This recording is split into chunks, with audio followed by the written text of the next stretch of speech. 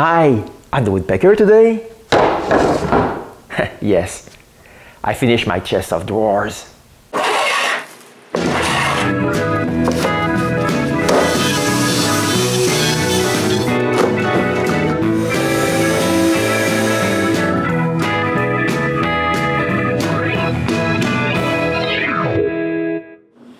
I finished my last episode with a case for my chest of drawers. Now I need to finish it. First, those panels will be the sides of my drawers, but they're not long enough. So I'm going to use the jig I made to make some isolock type joints.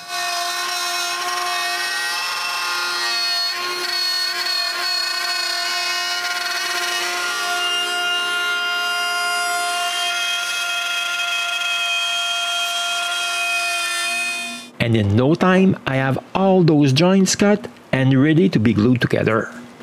To do so, I use glue that I've thickened a bit. It looks more like paste than glue. I spread this on each puzzle shape's end and clip two panels together. Then I add a bit of glue on the top to fill the small gaps. I do this for all my panels and wait for the glue to dry. When it is, it's time to cut all those panels straight and parallel.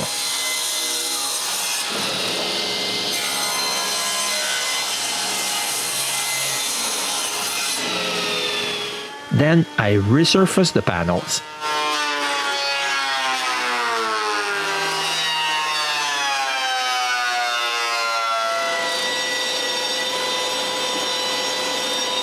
Okay, I now have all this for my side, but it's not enough. Lucky for me, I still have all this. Now I can start, beginning by the bottom drawer. In fact, it's the only one that is different from the others. So after cutting the front to the right size, it's time to cut the pins.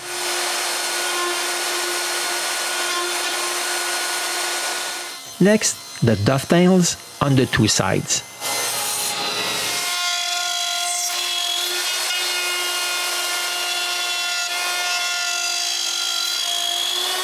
And try it in place.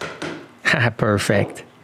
Here you can see that the bottom drawer has the top and bottom sticking out of the sides, but not on the rest of the drawers. I'm stopping the work on the bottom drawers for now. I'll finish it later. Now I need to start to work on the 9 other drawers. All of them are identical. I begin by the front. First thing to do is to cut the first one to the right size. Cut the pins.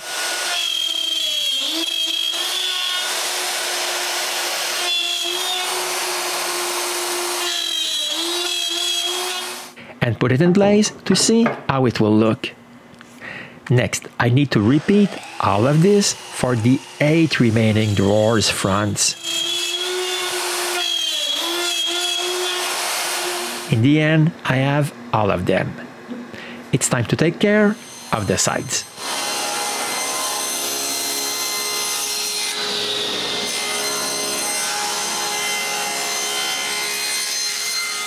I begin by cutting only one side straight. Since the sides are asymmetrical, I have to make 2 different setups on the jig. But this way, I'm able to cut both sides at the same time.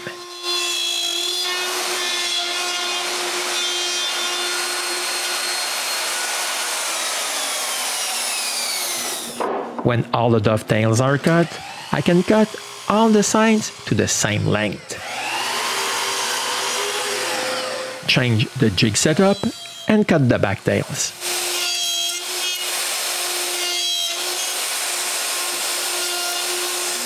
And eventually, all the dovetails of the sides are done.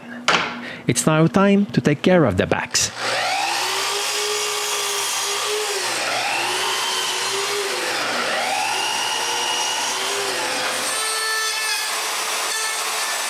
For the pins, I use another setup than the half-blind dovetails I did earlier. Finally, I can cut all the grooves for the bottoms of the drawers.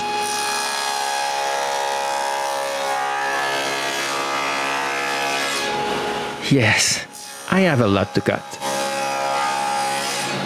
Next, I can assemble one drawer and measure the size needed for the bottoms and cut them.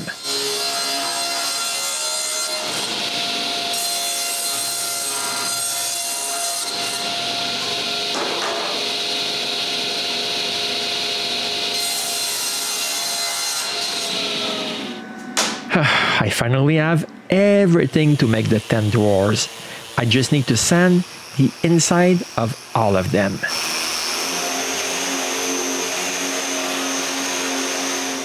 And now it's time to glue them.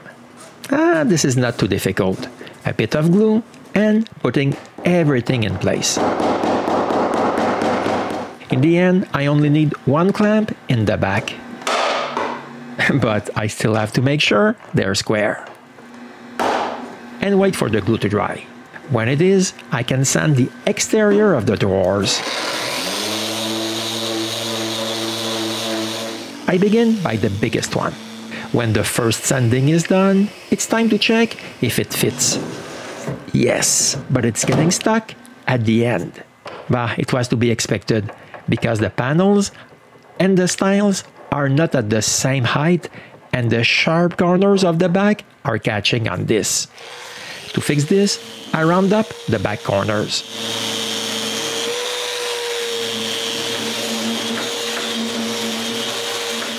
And give the drawer its final sanding.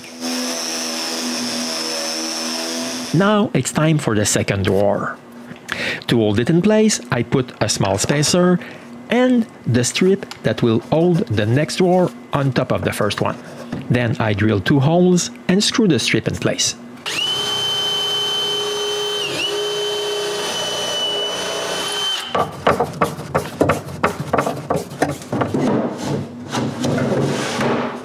When both sides are in place, the bottom drawer stays put and the second has something to slide on. But before working on the next drawer, I laser burn my logo on the side of the first drawer. And while the laser does its job, I work on the second drawer. I need to screw the strips on this one also. But when I'm at the central divider, the drawer is a bit too thick. It doesn't slide in place. I have to remove some wood.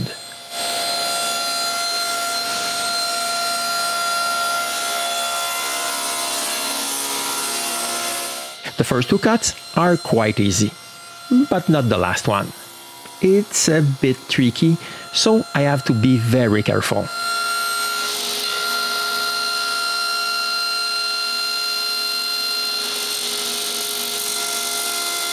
But I manage it anyway. And now it's time to finish the cut.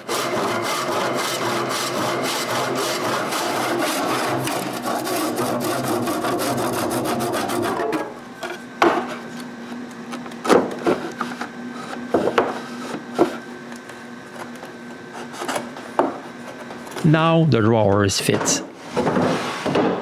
But obviously the front is now too high.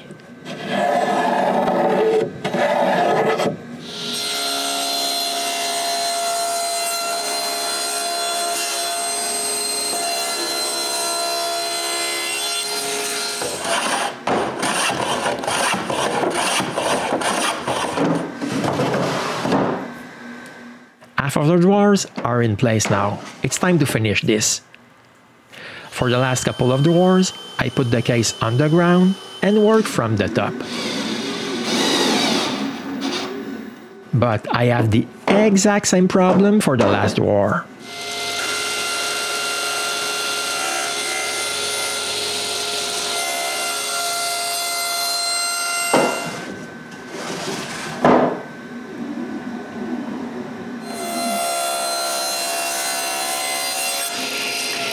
Now the 10 drawers are in place.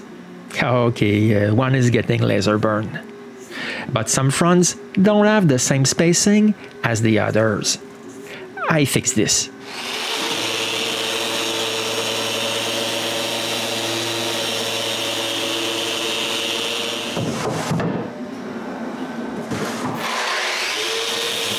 Now that I'm satisfied, I make sure each drawer is at the same height.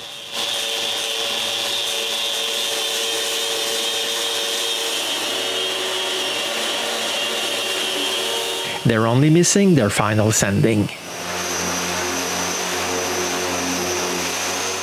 But since each drawer is unique, I don't want to mix them up, so I burn each position on their bottom. It doesn't take very long, but it's not as fast as this. And finally, all the drawers are done. The first thing I do is remove all of them so I can make the final sanding on the case.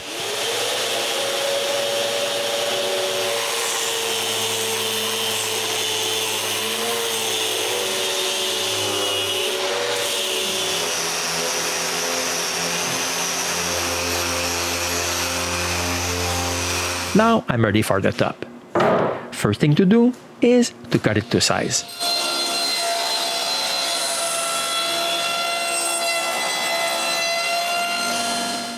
This looks nice, but I have nuts holes here and there.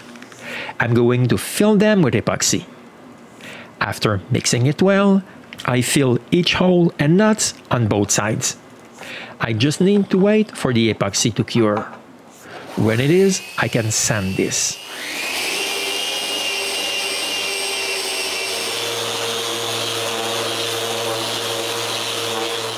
Now I can use this round over a bit to profile the top.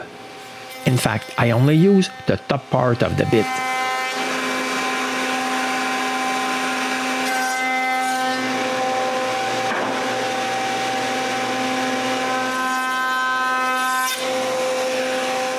Here's the final result. It's exactly what I was aiming for. It's now time for the final sanding.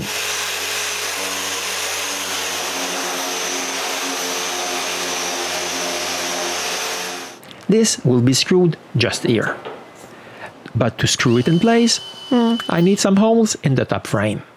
I begin by one hole on each side in the center, but all the others will be elongated holes. I make them by drilling 3 holes and with a rasp remove the wood between them. In all, I drill 6 elongated holes. And now it's time to finish this. The first thing to do is to vacuum most of the dust away. Then clean it everywhere with wood alcohol and an old sock. Then I'm ready to apply the first coat of varnish. I begin with the top.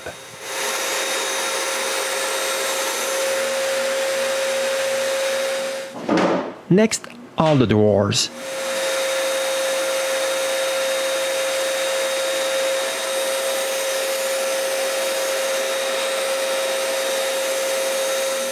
When it's done, I can spray the top and bottom of the case.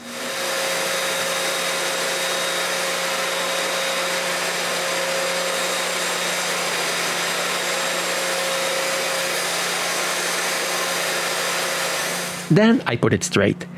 It will be much easier to spray the rest of the case like this.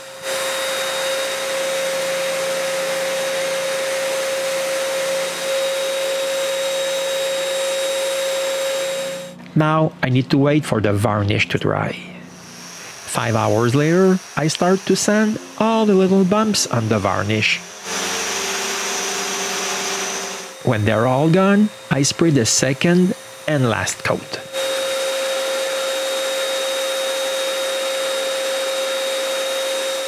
The next day, I'm ready to install the casters. But the holes are way too big. I need to drill smaller holes.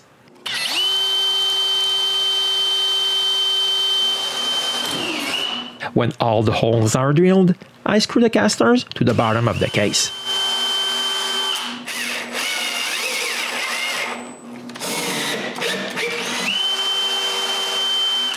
Now that it's done, I remove the case from the workbench so I can lay the top on it and lay the case on top. After making sure the case is perfectly centered on the top, I screw it in place.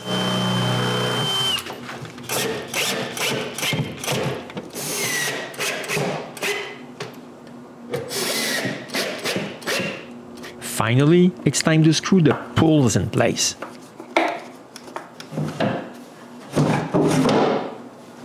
Eventually, I have all the pulls in place and it's all finished. I just need to push it where it belongs, just beside the CNC. And finally, I have a safe place for my laptop. With chance, I won't find it lying on the concrete floor anymore.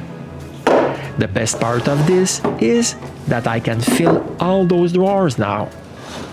Okay, most of them are empty for now, but I'm sure I'll be creative enough to fill them with crap. I really love the look of my new cart, but the best part is that it all comes from this pile of wood that was lying around just waiting to rot. It's pretty impressive. Everything was made with this wood, even the drawers. I must admit, I love my drawers.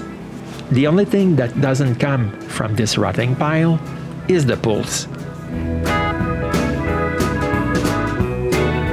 And if you want to see how I made them, you'll have to come back to the Woodpecker.